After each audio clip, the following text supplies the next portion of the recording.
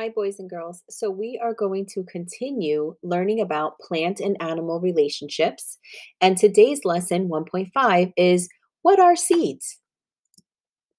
So, we are going to let's think back about the lesson that we learned last week about the new trees in the Bengal Tiger Reserve. So, we explored the plants in the Bengal Tiger Reserve by counting the trees. And remember, we collected all this data and we put it in a chart so that we can share it with the scientists that are studying these areas.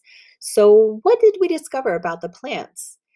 Remember, guys, we had to count all of these different types of plants and trees and figure out if there were any changes from 1995 to 2015. So, were there any changes? So today's big idea or like big concept for us to learn about and to try to discover and think about is plants make seeds that can grow into new plants. But you knew that already, right? So we're going to discuss this question throughout the unit and try to come up with some answers on how do seeds make trees grow in new places.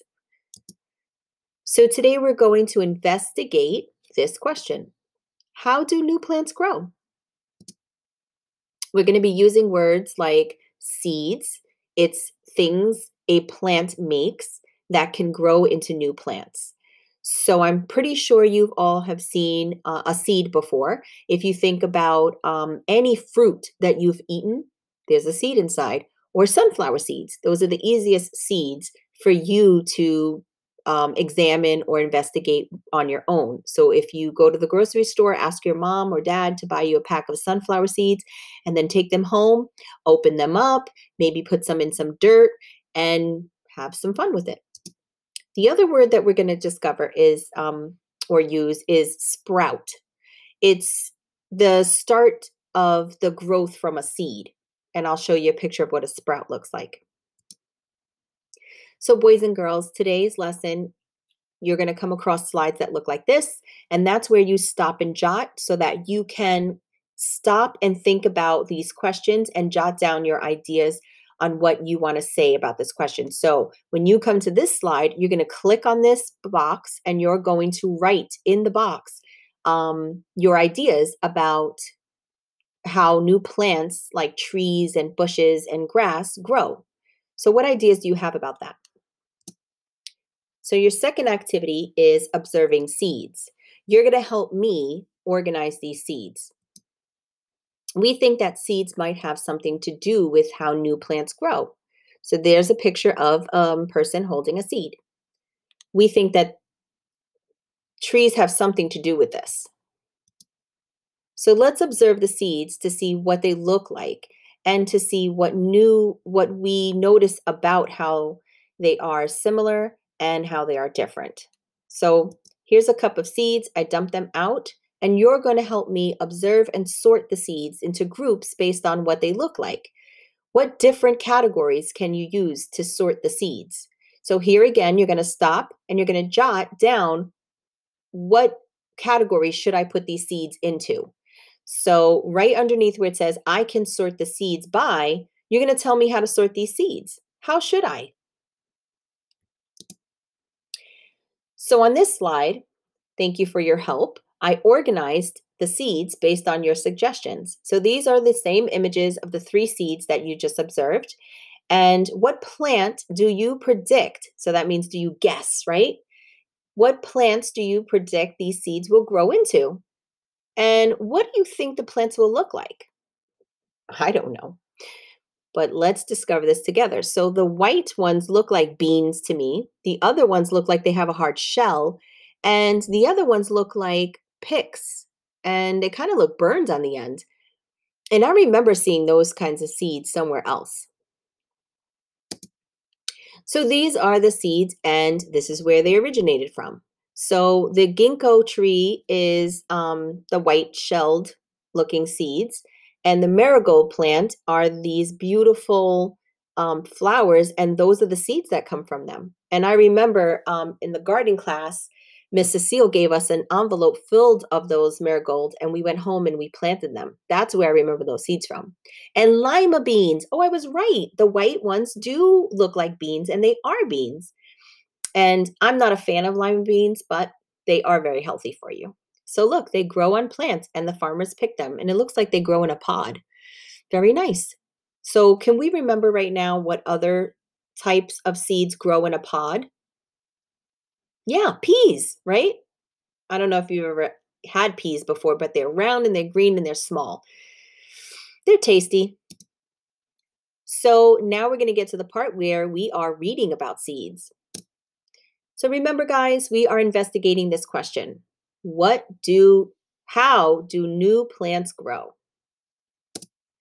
So we're going to investigate using this resource, The Handbook of Habitats by Rochelle Urban. So this is the same book that we used throughout this unit, and we're going to continue to use it because it's filled with information that will help us understand how new plants grow. So I'm going to read this part of this book to you, and you're going to click on the book when you are ready, and I'll be reading it. So this is a page from inside the book. It's making new plants. Plants start as seeds.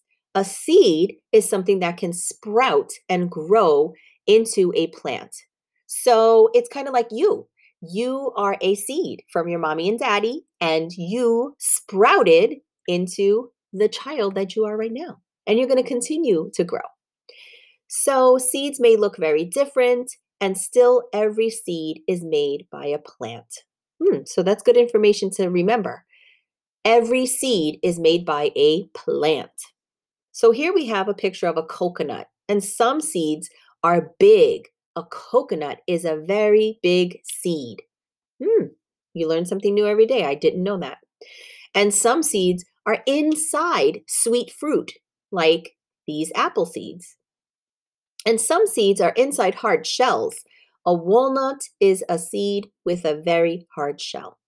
And some seeds are small. The seeds inside this kiwi are very tiny. And some seeds have fluffy parts like this dandelion seed. Oh, it's beautiful. I usually pick dandelions and blow them. So here again, when you come to an orange slide, that means you have to stop and jot, right? So what new information did you find out about seeds?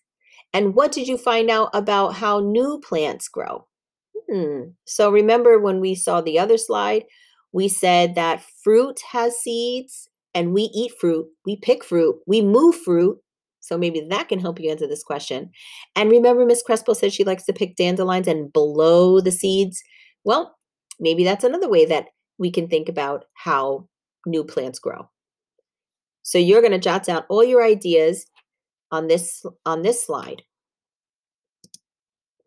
And then we come to this slide. This slide, we're going to talk about what does a seed need to grow, to sprout and grow.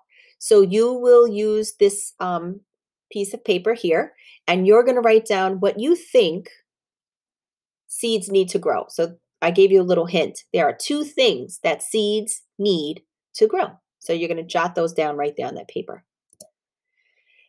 And then the last activity is sequencing plant growth.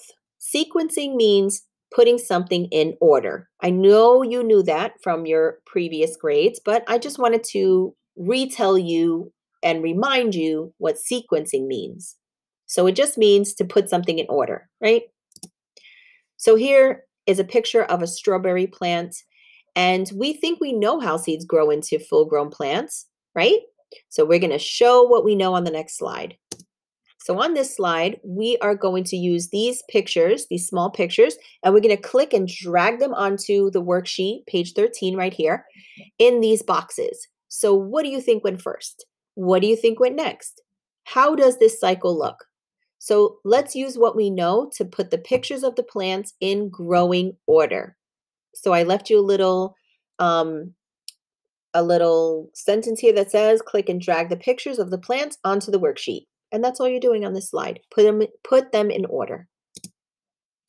And then here is one of your last activities. Again, you're going to stop and jot when you come to an orange slide. It says, click in the box below to add your thoughts about new plant growth. So this is you taking all of your information from all of the slides in this lesson today, and you're putting it down on this last slide. So based on what you've investigated so far, what do we know about how new plants grow? So I want to see whatever you've learned, whatever you think, you're going to stop and jot and put it down on this slide. And we are going to share this information with the scientists to see if your information will help them with their project. Okay, guys, I hope this lesson helped you. And if you have any questions, just leave them in the comment section of this lesson and your teacher will get back to you. Bye, boys and girls. See you next time.